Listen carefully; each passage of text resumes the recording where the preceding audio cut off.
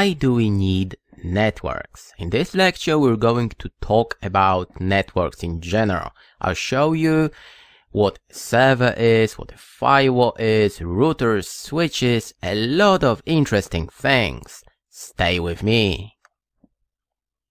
It is pretty easy to come up with a definition. Network, it means that you have at least two computer systems, that they are connected, they are linked together, they can work together, they can see each other, they can talk to each other. What does it mean? It means that, for instance, if you're at home and you have a router, okay, and they are linked, okay, it means that you have a router and then you have a laptop. What else? You can have another PC, maybe a phone. What else? A printer, a tablet, a modem, a scanner, you know, everything that you can imagine. You know, today you can buy a fridge that is wireless. It means that you can monitor that remotely. It's crazy. And that's what a network is. You have at least two systems that are linked together. They can talk to each other, they can see each other, exchange information. And thanks to that, yes, you can browse the internet, you can go to Facebook, and of course, you can access all local files and documents as well. Here is a nice diagram that I found some time ago. I like to use it because it allows me to help you identify devices and components of a network that we use today. I'm pretty sure you're okay with clients' PCs. That's pretty obvious and we'll not talk about that. Here is something that is more interesting, a server. What is a server? I'm an infrastructure engineer. I use Microsoft, but of course it can be a Linux server. In most companies, that will be a Microsoft server, Windows Server 2008, 2012. In most cases, it will run something that is called Active Directory services. It means that you will have a centralized infrastructure, everything in one place. If you know what I mean, it means files, permissions, printers, policies, everything that you can imagine will be in one place. Of course, you can have more than one server. The idea is the same, that you have a place. For instance, imagine that this PC wants to access a file on that server, and it is my favorite name when I teach. It's Mike and John, so let's use Mike. Mike wants to access a file on a server.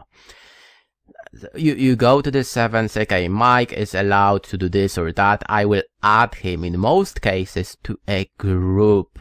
It means that Mike became a member of, let's say, HR group 5 minutes ago. It is a good thing because groups are flexible. Why? Maybe next week your manager says, well, Mike, he stopped working at our HR department and he was moved to sales. Make sure Mike is not allowed to access these files anymore. And you don't have to go to 25 places and say, okay, well, what about this file? What about that printer? What about this area? What about that database? You don't have to do that because you have a group. It means that you have to remove Mike from that group and that's it. I want to stop here because we do not have time to talk about servers and Microsoft infrastructure. If you're interested, I think the best place to start is MTA servers. Okay, it is a really nice certificate from Microsoft that you can get and learn, well, basics, fundamentals of Microsoft servers. Of course, I cannot leave it like that. I have to show you a real server, that is Windows Server 2012. Here you can see a nice dashboard, Server Manager. It's new, it's different. If you think about Windows Server 2008 and 2003, it is better. It allows you to identify any issues straight away. Let's try and identify some network devices. Yes, we have a firewall and a router. A firewall is a device that in most cases is responsible for your security and the security of your network. A router in a small office, home office network. In most cases, it is an edge device that is connected to the internet. Yes, thanks to that guy, you can browse the internet, and please note it is a wireless router.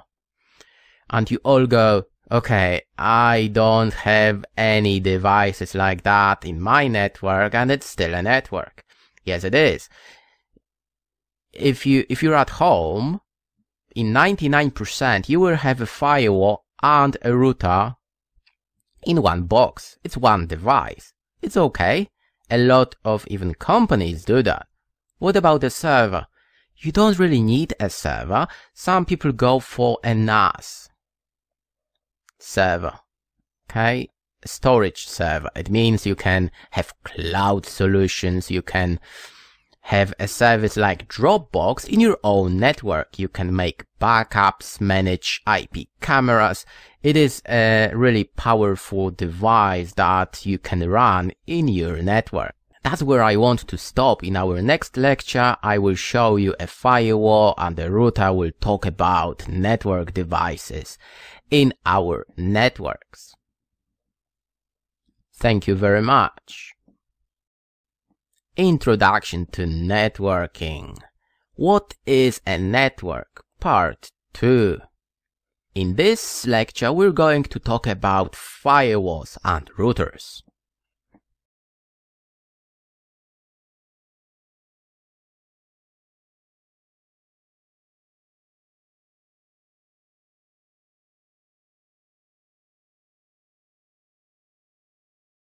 Just to remind you, here is our simple network diagram, and we are after this guy, this firewall over here. It is designed to make our network secure. I have a Cisco ASA firewall. We'll talk about Cisco devices later on. For now, I just want to connect to that device, Cisco ASA 5505. It is again a small office, home office device. It means it's cheap, easy to manage, not powerful, and good enough if you have 25 users in your network. Let's check it out. Here we go, I am connected. First of all, please note I have my inside and outside interface. And you all go, what does it mean?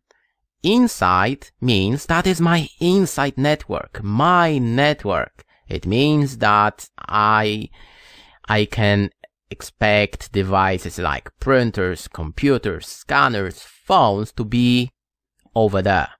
Outside, it is an interface that is connected in most cases to the internet. Okay, yes, thanks to that we can browse the internet, we can go to Facebook and post a message. Oh, I saw a really awesome course delivered by Morioh. Check it out.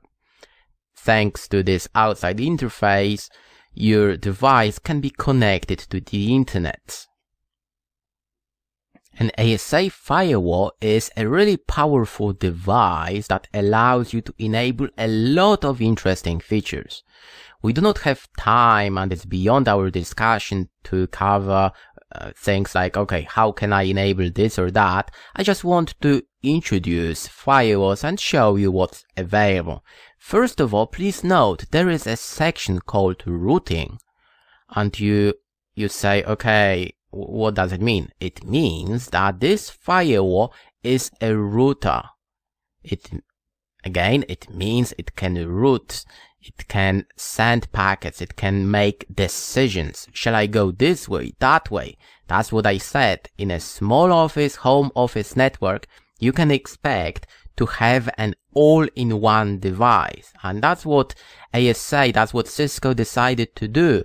They created a device for a small office.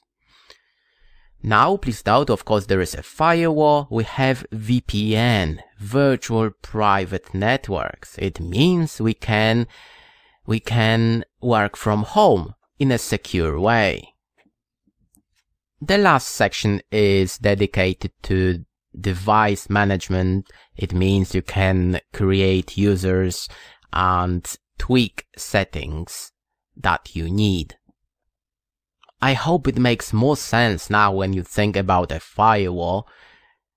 You can create a lot of interesting policies on a firewall. You can decide Mike is not allowed to browse the internet. This printer should not be available for HR departments and so on. A lot of things that you can enable on a small box like a firewall. That's what I said. A lot of firewalls, to be honest, most firewalls that you can find today, they have a router on board as well. That's why they can be edge devices. They can be connected to the internet directly. Let me say it again. It means that you can combine these two features, make it, create one box here, connected to the internet directly. In our next lecture, we're going to talk a little more about Cisco. I'll show you an ASA 5505, a picture of a firewall like that. We'll talk about Cisco certificates. Stay with me. Thank you very much. Introduction to networking. Network commands that you need. I decided to cover 3 commands: ipconfig, ping, and traceroute. You have to know them. Make sure that you play with these commands. They're available on Windows XP, Windows 7, 8, Windows 7. It doesn't really matter. You will find these commands everywhere. Make sure that you're okay, you know how to use them. To access these commands, we go to Start and we type CMD. Thanks to that, we can access a nice black screen. We can type commands here. I want to keep the commands on the screen as well so you can see them. Let's start with ipconfig. We type ipconfig and press enter. It is enough to produce a really nice output that summarizes TCP IP settings. It means we can see our IP address, subnet mask, default gateway, and a lot of things that you need to know about your local network.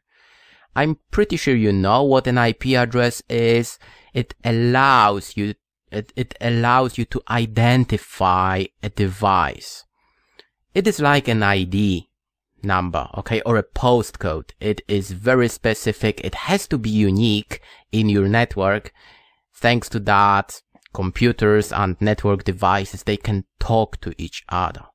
A subnet mask, I will leave it for now because we have a session dedicated to subnetting. We'll talk about that later on. What is a default gateway? Do you know? In most cases, it is a router, an edge device that allows you to browse the internet.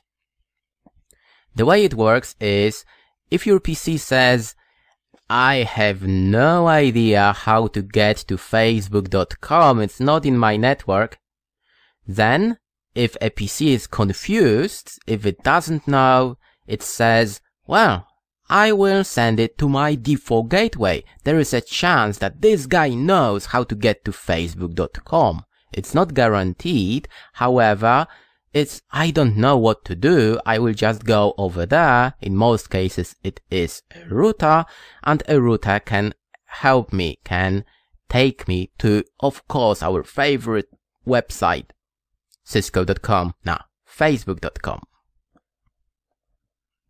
You have a lot of switches available for all these commands. What you can do, you can type ipconfig ? You will see all commands all switches that are available for you. I want to show you this one, all. It's really important because you will see more. You will see your DNS, DHCP settings, a lot of important things. What I want to show you is DNS. What is DNS? Domain Name Server. It allows your PC to translate a name into an IP address. It means google.com into an IP address like 5.7.1.7. DHCP is a special server that can give out lease IP addresses. That's where I want to leave because it is beyond our discussion to talk about services like DHCP, DNS. For now, please memorize and understand that DNS allows you to translate a name to IP address. DHCP will give out lease IP addresses. That was ipconfig. Let's check ping. Ping is a very simple command that allows you to check if a host is alive. It means I will ask, mate, are you alive? Can you reply, please? You can ping an IP address or a name. Let's say I want to ping google.co.uk. And google.co.uk says, yes, I am alive, if you're interested. Of course, if you know, you can ping an IP address directly.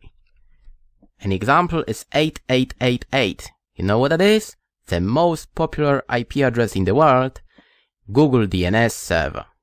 If you know, you can ping an IP address directly. Why is it important to know that command? We'll talk about troubleshooting later on. Please note, request timed out. It means that one message was not delivered. Okay, something went wrong. Of course, you can press the up arrow. In most cases, it's a one-time thing, and we're okay with that. It can happen. You can imagine a lot of traffic on, on the internet, and of course, our message is not the only one. That's why it can happen. What you can do with ping, you can keep pinging by using a T switch. Thanks to that, you can leave it even for hours and check if a connection is stable.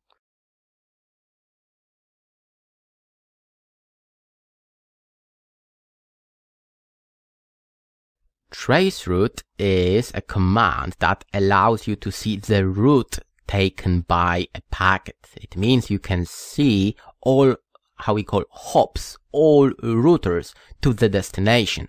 As you can imagine, let's say you go to google.com. Of course, you will go through 20, 25, 37, whatever number of routers, internet service providers. When you use traceroute, it can help you identify an issue. I have CMD open. We type traceroute. In Windows, it's traceRT. And then you specify again an IP address or a host. One switch that you have to use, it is D. If you don't use it, Windows will try and figure out what the name of an IP address is, and it takes forever. That's why you should always follow it and add D. Then let's say I want to go to google.com. oops, if I spell it. Now it is going to show you all hops, all routers, all internet service providers that are on their way to google.com. Sometimes you will see request timed out. It doesn't mean that there is a problem with that message. Sometimes it means there is a firewall. Firewalls don't like traceroutes, and in many cases they don't report themselves, and that's why you can see requests timed out, even though there is a connection, there is a router, there is a way to get to google.com, you will see requests timed out. I let it finish. Please note trace complete. Our next lecture, Cisco. Thank you very much. Introduction to networking, Cisco. Introduction to the world of Cisco. It's very difficult for me to talk about Cisco in a course like that because it takes years to learn Cisco devices, management, and so on. I will try and give you a very good idea about Cisco certificates, devices, things that you need to know if you want to start your career in IT. Maybe you want to learn a little more about networking. Cisco certificates are really important. If you want to get a job in IT, even if it's a support role, you should get that certificate. CCNA, it's really important to get that, guys. It's really important. A lot of companies, they ask for CCNA. That is something that they require, even if you work with servers, because it proves that you know a lot about networks. It's not only how, Cisco will of course teach you how you can manage a Cisco router switch.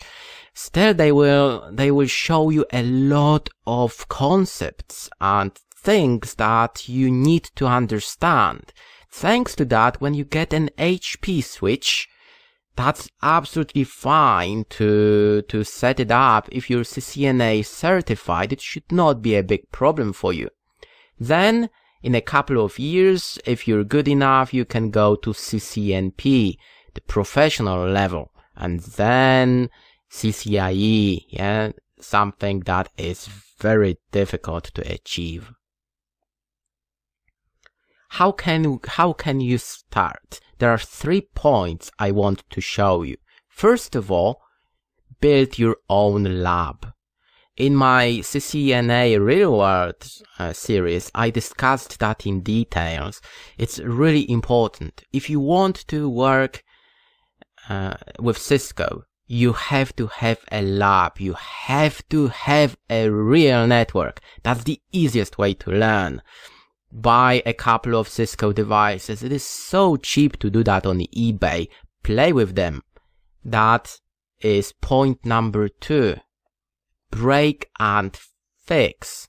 The easiest way to learn is to break something, then you have to fix it. I have a rack at home, okay? A real rack at home with, 15 different devices. And you can say, well, you are crazy. Yeah, I am. However, it allows me to learn a lot because it's my real network. If something goes wrong, I have to fix it. Want to see my rack? I'll show it to you. Here we go. Cisco switch to HP servers. Then a couple of firewalls, Cisco ASA 5505 and CyberRoam, 2 core switches, 2 HP switches, a backup firewall, and a VMware server. Point number 3, get a job. We have a dedicated lecture to to that point. That's why I'm not going to discuss anything in details. I'm pretty sure you know what I mean. You have to find a job. You cannot lab everything. It's very difficult to simulate all issues, and it's, you know, I can argue it's impossible. That's why experience is so important. We'll talk about that when we get to that section. In our next lecture, we'll talk about Cisco hardware. I'll show you a couple of Cisco devices. Stay with me. Thank you very much. Introduction to Networking, Cisco Part 2. I'll show you a couple of Cisco devices. Here we go, a very popular Cisco router 887VA. Now I showed you an ASA firewall, ASA 5505, that's the box over here. It's cute, isn't it? At the back, again, it is a small office, home office device. That's why there is a switch. It means you can connect devices. One thing that I want to mention, it is a PoE device, Power over Ethernet. It means that you can connect, for instance, a voice over IP phone, and you don't need a power cord to it.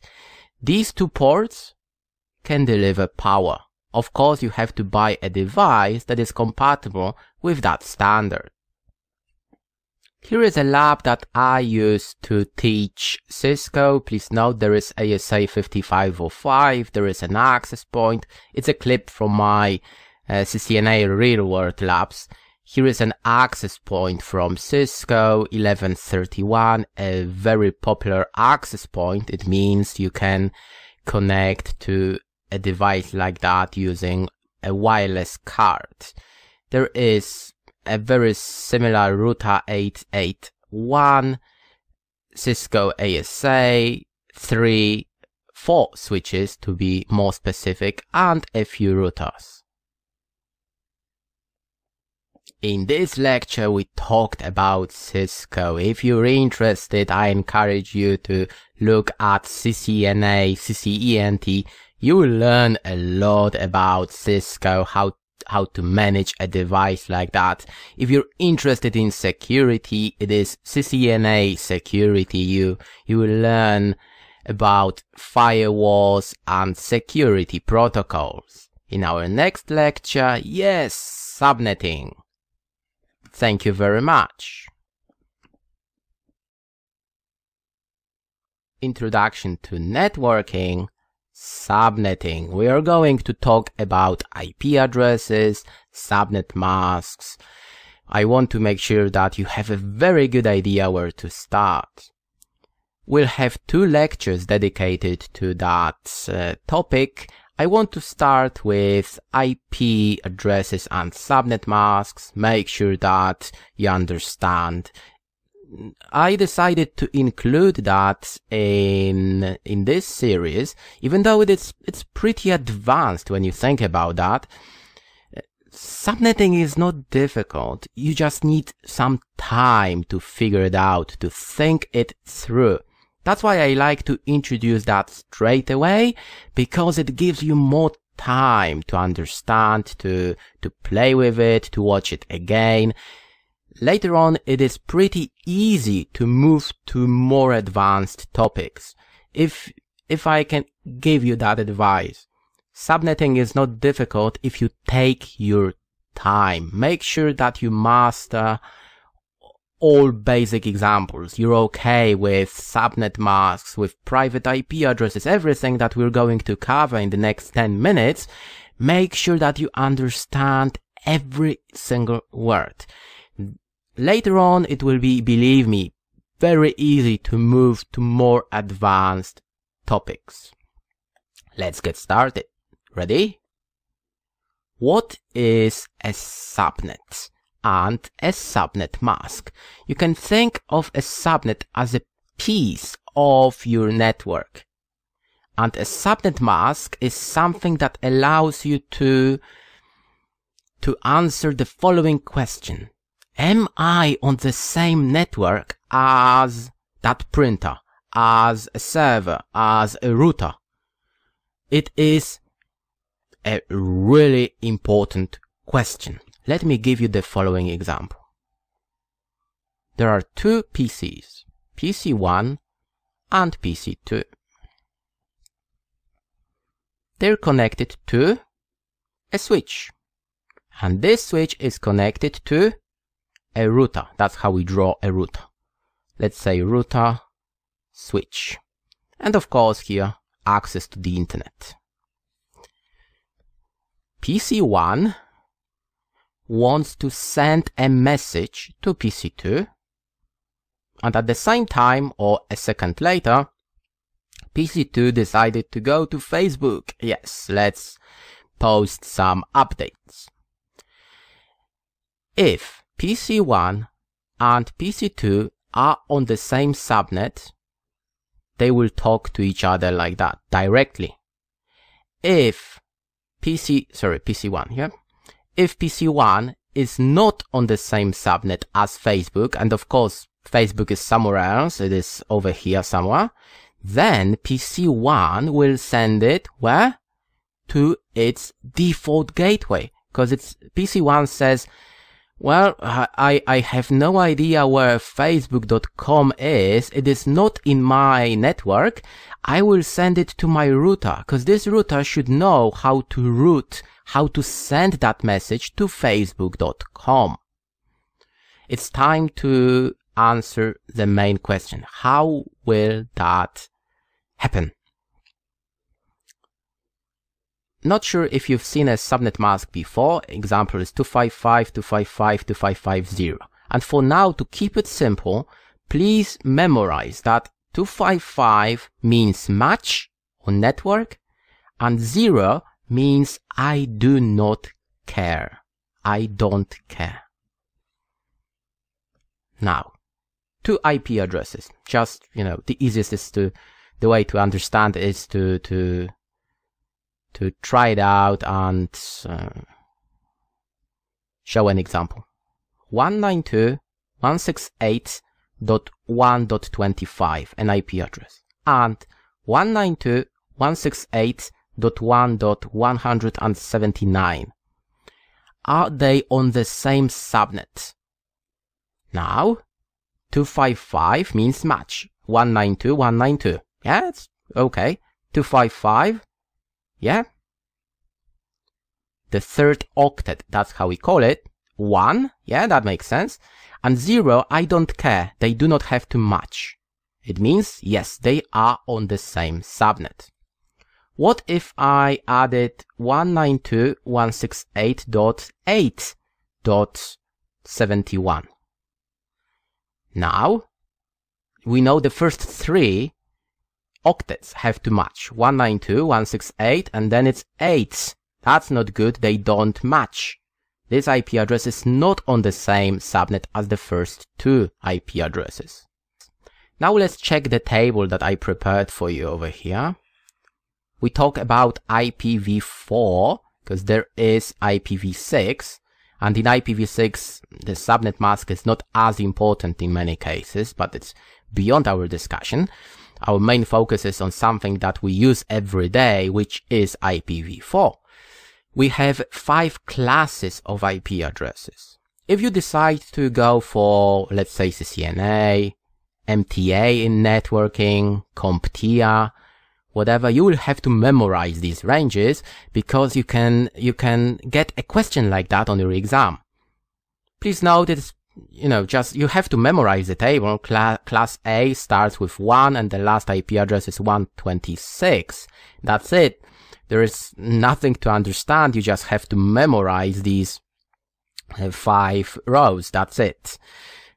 One thing I want to mention is that every single group has they have a default subnet mask, and this is something you have to memorize as well. Class A, B, and C over here A, B, and C. Now one more example to make sure you're okay with everything. Let's say I have 10.10.7.25, 10.10.8.129. Can you give me a subnet mask that will make them available on the same subnet? So I want them to be on the same subnet. Can you go for a subnet mask that will make it happen? I hope that you said, well, I can go for class A or class B. Both will work. Class C is not good because the third octet is not the same. It's 7 and 8. That's why it's not good to go for 255, 255, 255. It's okay to go for 255.0.0.0. Even though they match, I said I didn't care. I'm okay, I don't really care. They match, they don't match. I do not care. That's why this subnet mask is okay. And of course 255, 255.0.0, because the first two octets, they have to match. That's where I want to stop. We'll continue our discussion in the next lecture. Thank you very much. Introduction to Networking, Subnetting Part 2. I will start with one example to make sure that you're okay with subnet masks. If not, please make sure you watch my previous video. 10.10.11.25, 10.10.11.79. Subnet mask 255, 255, 2550. Are they on the same subnet? The answer is yes, because the first three octets have to match. That's an octet, right?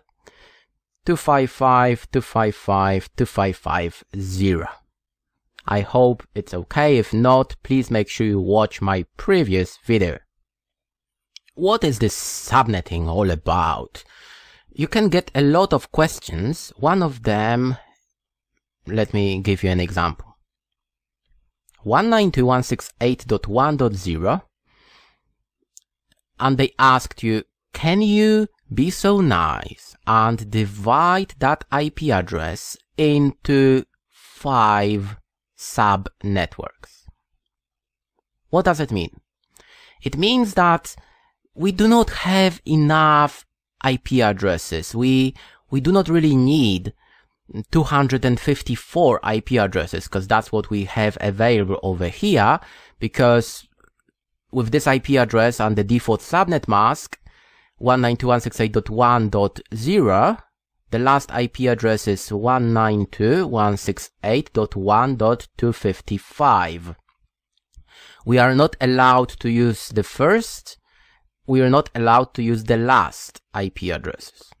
The first IP address is called the network address, and this one is broadcast. Broadcast, it means send everywhere. If I don't know where, I'll send it everywhere. You're not allowed to use 0 to 55. That's why the first IP address is .1 and the last usable is 254. That's why we have 254 IP addresses. What you can get is we don't really need 254 IP addresses. However, we need like 5 subnets and around 25 IP addresses for each subnet. For security reasons, for many other reasons, you will not get 5 ranges. What I mean by that, they could just give you 192.168.1.0, 192.168.2.0, 3, 4, and 5.0. Okay, 5 different ranges. It's, but you just need 25 IP addresses and there are 254. You can say Well, that's a lot, mate. It's not.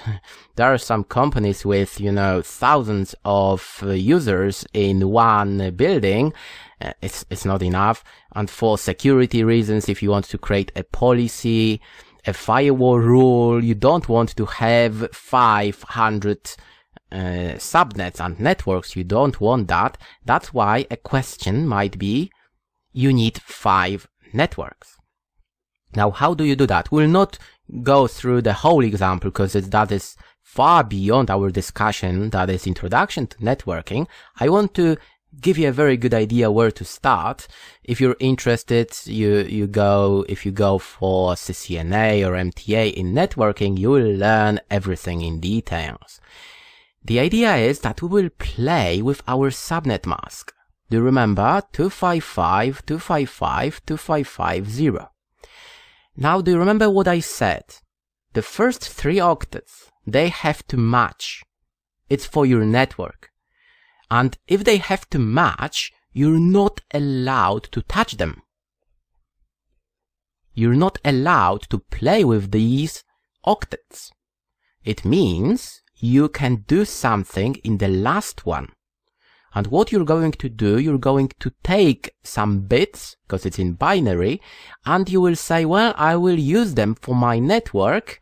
And of course, you will not end up having 254 hosts per network. You will get like, let's say, 16, 32, 64, and so on, because it's again in binary. So you can't be very specific. You can't say, I want to have 25 hosts per network. It's in binary. Of course, there are some other ways you can achieve things like that. Anyway, this is the way it works. You take your original subnet mask and you play with it. You take this octet, because 0, and do you remember 0? I don't care. It's for my hosts. It means I can make that happen. I can take the last octet and divide that into 5, 7, or 500. Or here it's not possible. It would be possible with 0, 0 into sub networks. I hope it makes sense. It's introduction to networking.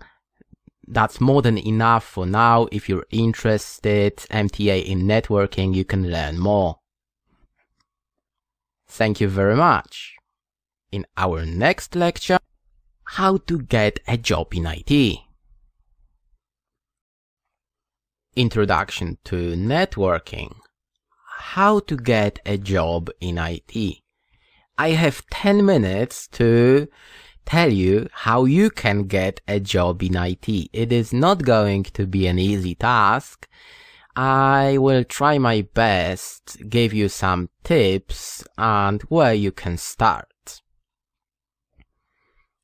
Let's start with that table because it is something I like to show to, in a way, encourage people, and it is a good idea to show your salary.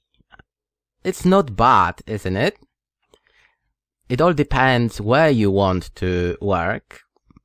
Our training is dedicated to networking. That's why we are interested in roles like system engineers, system administrators, maybe software engineer. Project manager should have a very good idea about networking. Database admin, yeah, why not?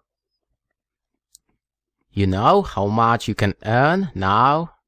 How can I achieve that? There are 3 main things that you have to focus on. The most important one is experience. The second one is certificates. Then it is a good idea to have a degree, especially if it's going to be your first job in IT. Experience. It's always tricky because you say, I want to find a job in IT. How can I find a job if I don't have any experience? How can I gain any experience if I can't find a job? we go back to our discussion, make your own lab, create a network at home. That's, I spent like 20 hours recording, I recorded more than 20 hours of videos dedicated to Cisco real world labs, where I, show how you can play with your network, fix, break, see what happens if I press this or that. Of course, it will not replace a real world scenario. It will not. However, in my opinion, it is a very important point. It will allow you to learn a lot. When you get to an IT, to an interview, when they decide to, let's say, send you an email and say, okay, can you pop in and we can have a chat? This is something you can bring up. You can say, yes, I did this or that. Even if you say it was in my lab, in my network. For instance, you can say, well, I have a Cisco ASA as my edge firewall. If I used to be an IT manager, and if I heard anything like that, I would be pretty impressed, because it's not crazy difficult to set it up. However, you have to know what you're doing. It's not, with all due respect, it's not a Linksys router. You have to know something about Cisco if you have an ASA running at home. Of course, there is a chance that you asked a friend.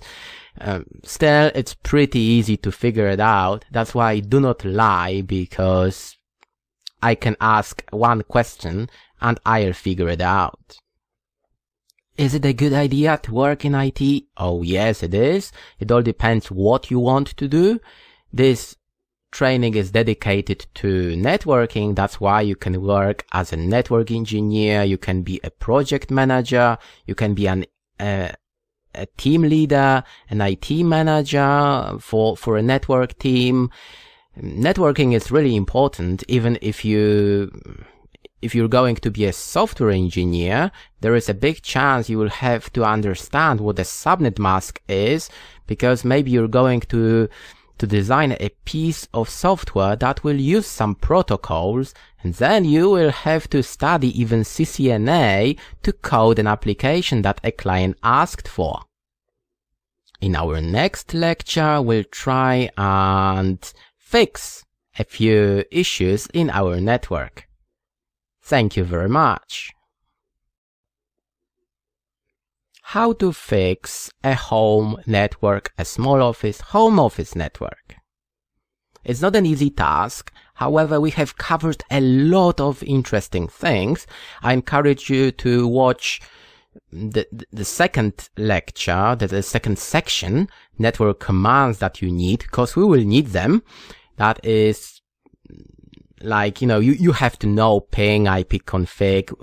I will add 2 or 3 more commands, and I show you how you can fix a network. Every time you start troubleshooting, it is a good idea to follow a method, something that will help you identify an issue and sort it out.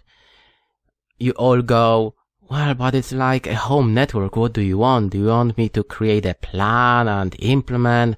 And the answer is yes. You don't have to do that on a piece of paper.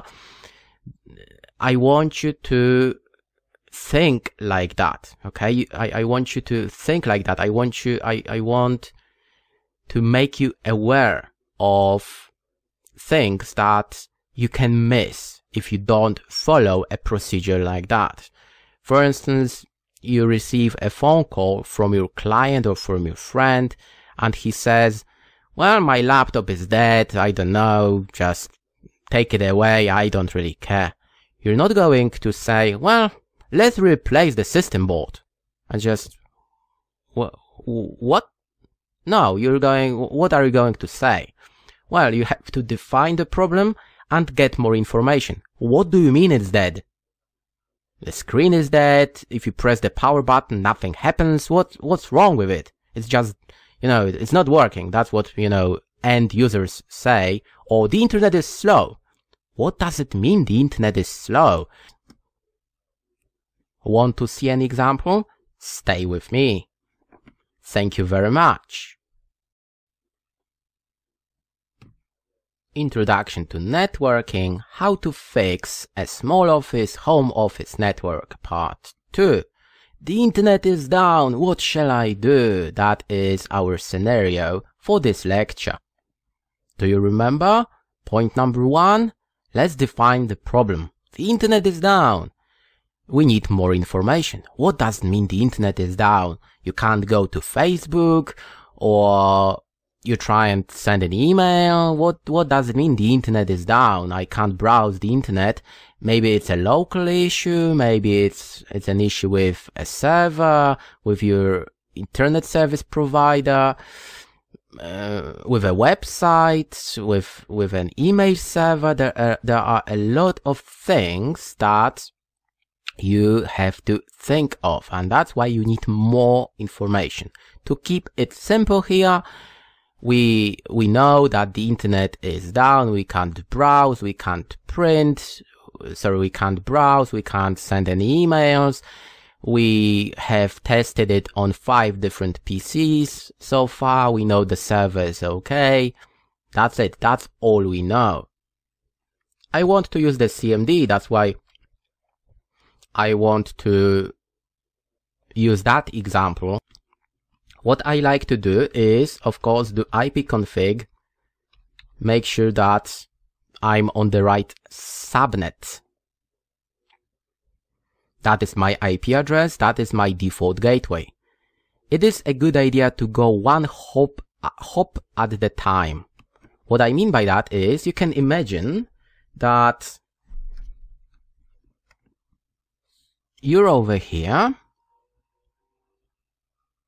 This is your router that goes to another router, and then you go to facebook.com. This is your router. You paid $25 for it. It's an awesome, cheap router. You're connected to it. Okay, it is a good idea to go one hop at a time. Can I get to that guy? What about this one? What about that one? What if I go down here and instead of Facebook, I will access something else? Okay, we are over here. We're creating a plan. Now, we're going to implement that. Let's give it a go. So we want to go one hop at the time. We'll ping our default gateway, 192.168.1.1. It is a good idea to make sure it is stable. That's why you can use remember? The switches, T, you can keep pinging. Leave it for 1 minute, make sure it's stable. Time is 1 millisecond. That's what you should expect because it's your local network. You don't have to go anywhere. In most cases, you're even directly connected. That's why it should be fast. If you see like 500 milliseconds, that's not good. Please remember, if you use wireless, then it can be much slower. Still, you should not see anything like 300 milliseconds. We're good here.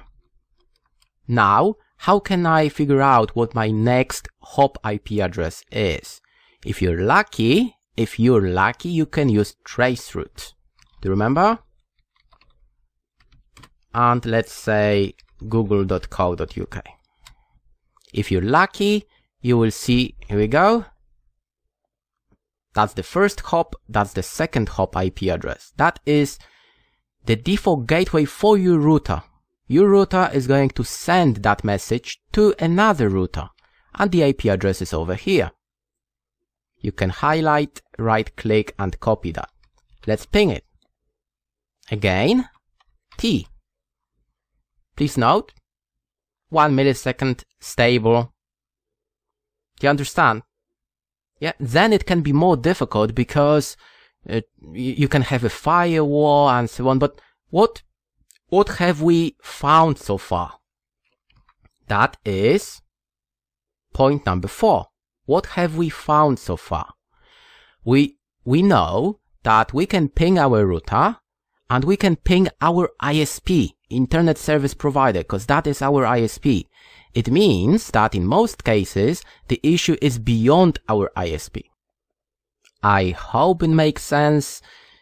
It will help you troubleshoot networks. I want to give you one more example related to wireless, because there are a lot of things that can go wrong, with wireless.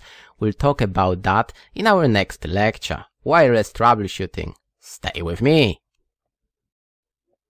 Introduction to networking. Let's troubleshoot some wireless issues.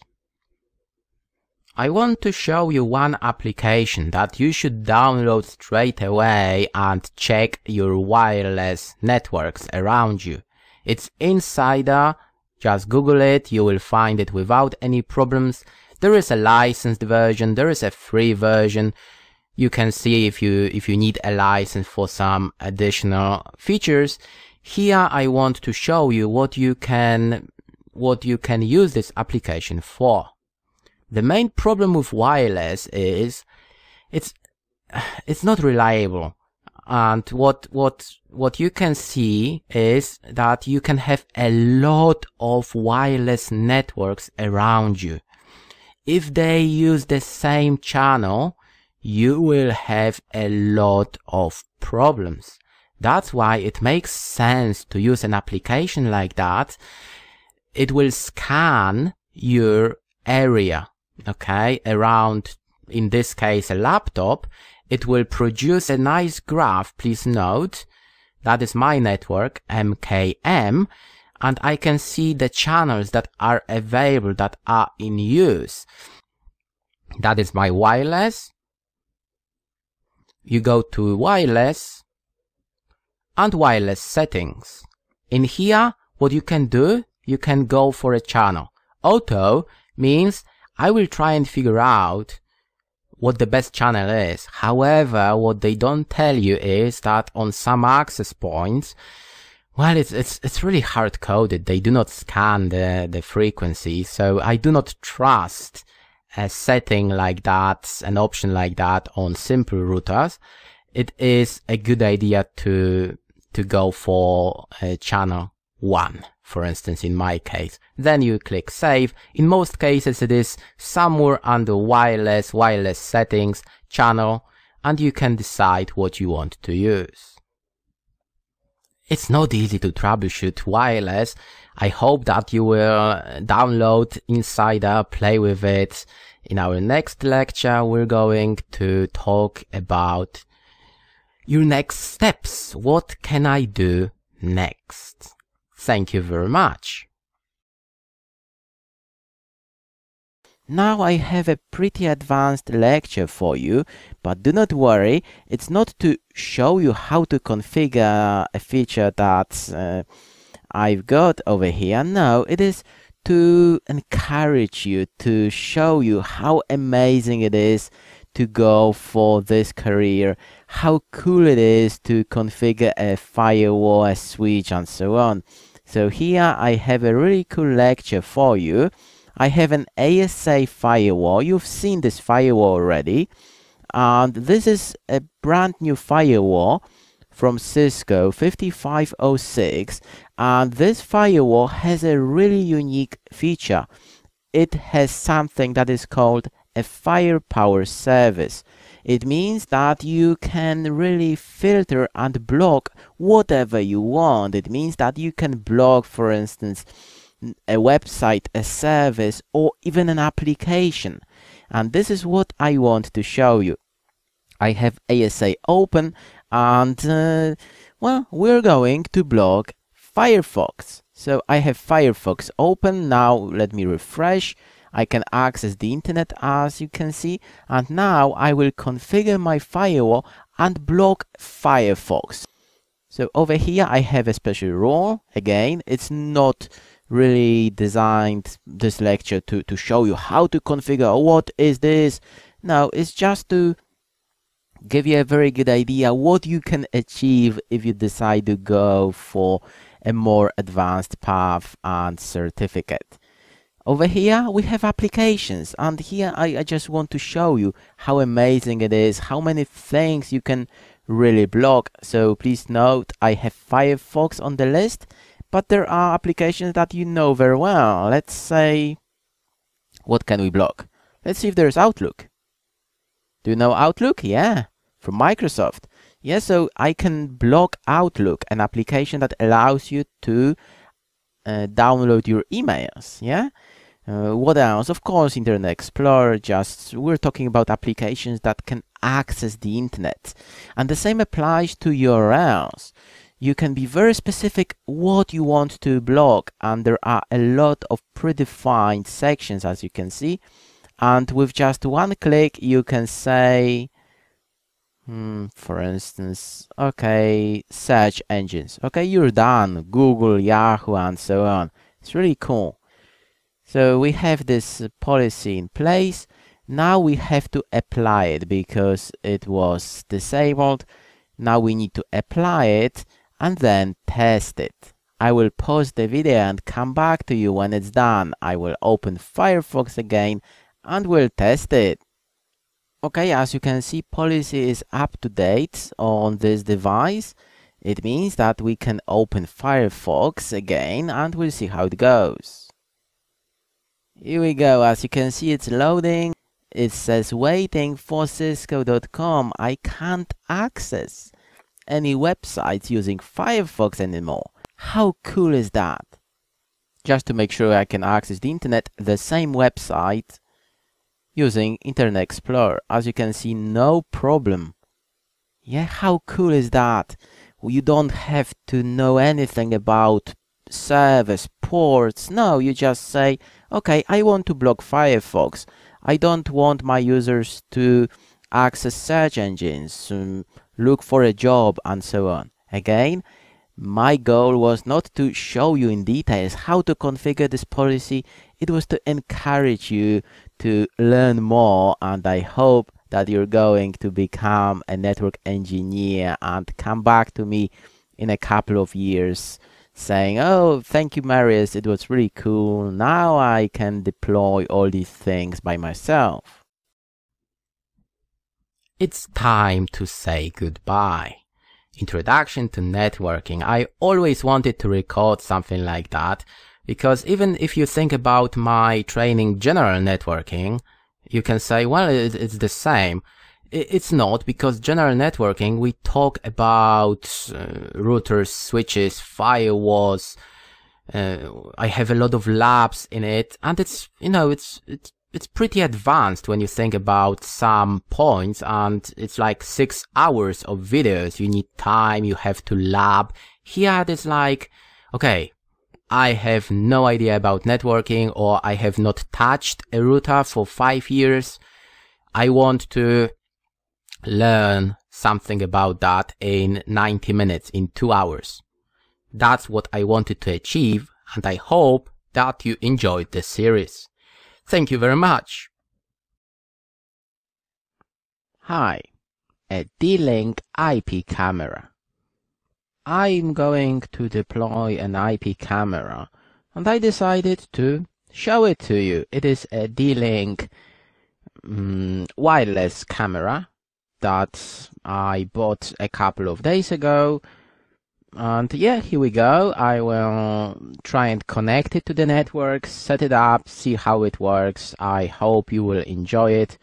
And again, I encourage you to buy an IP camera, play with it. It's really, really fun. Okay, this camera is connected to the network. There is a quick installation guide. It says there are 2 ways that D-Link suggests. First, you can use WPS. I'm pretty sure you know. Don't use it, it's not secure. Yeah, we'll not do it. Then they say you can use a CD and just run an application. It's really strange because they do not give you like a standard option. for people who know what they're doing. It's like, okay, you can connect to the network, it will get an IP address, and I hope I will be able to access it. It's really strange that they don't give you this piece of information. Well, we'll try and do it. I have an IP scanner, Angry IP scanner. My DHCP range starts with 100, and let's scan to 120. We have to find this IP camera.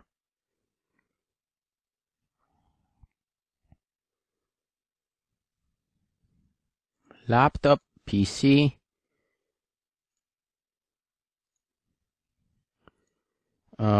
Okay. So maybe it's 103. Let's check. Here we go. Okay. Let's try admin and password. No. Admin. No. 1, 2, 3, 4, 5. No. 1, 2, 3, 4. No. Okay, I will have to check what the default username and password is. Okay, I found it online. Here we go. There is no password. Okay, fair enough. Just press OK. Easy. Okay, we can access it.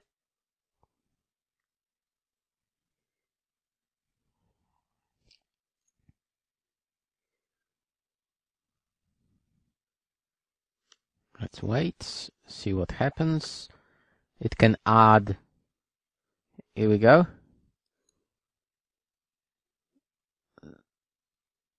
It can add a piece of software.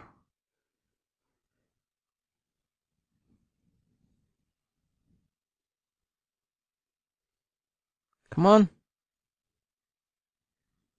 Not a good start, to be honest.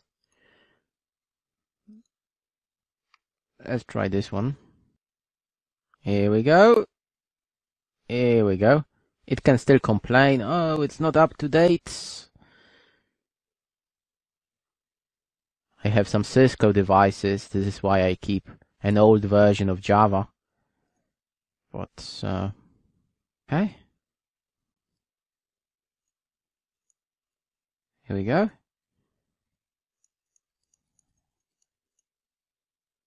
Okay. Cool. Seems to be working.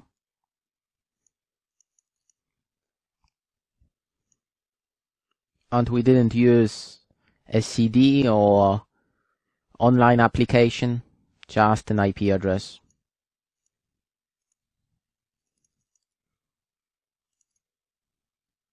Yeah, that's me. I'll show you a few options. So let's go to setup. Of course, you can use wireless. It is a wireless IP camera. You can set up dynamic DNS.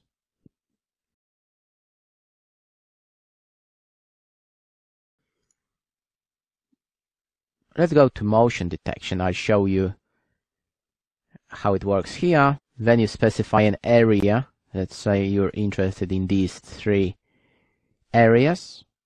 And you can save settings. Then you can decide what to do with it. What I like about D-Link cameras is that you can say, send me a message immediately. It is a good thing.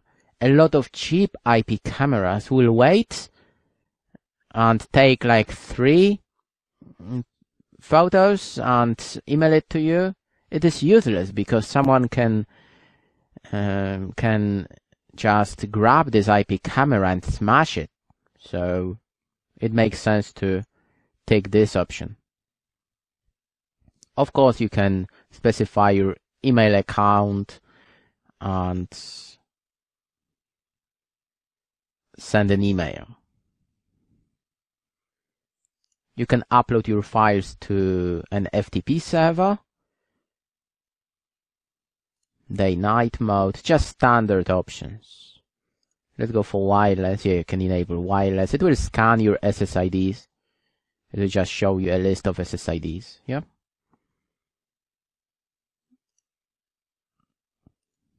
It is not an HD camera, so it is only 640480. Thank you very much.